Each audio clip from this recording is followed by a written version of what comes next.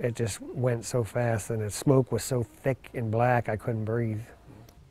That's Charles Hodge talking about gasping for air and getting out of his Greenville home. This is where the fire originated. Good evening, I'm Mandy Knoll. And I'm Dave Sess. He had just seconds to get out, barely time enough to grab his cell so he could call 911.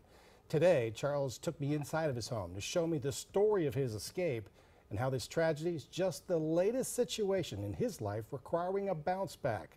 It's our top story at 6.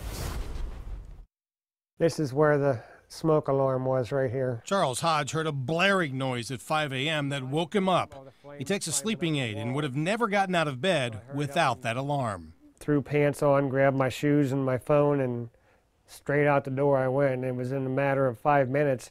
This whole thing was engulfed. If I'd have waited any longer or the smoke alarm didn't go off, I wouldn't have made it. I'd be dead.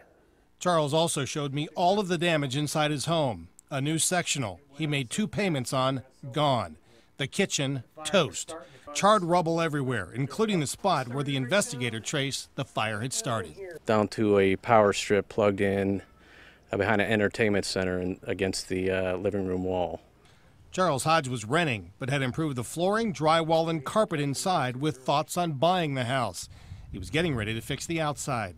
All he has left now are some family photos which survived the fire protected inside a drawer. Charles has had his share of ups and downs. In August, he had a tumor removed from his throat. Now, this fire is just another situation calling for a personal bounce back. I'm tired of getting to that point where I got to start over, but somebody was watching out for me today. Yeah, they sure were. Greenville had another fire within the last week with a smoke alarm inside a home, but it had no batteries. Now, nobody was home there. That could have been disaster.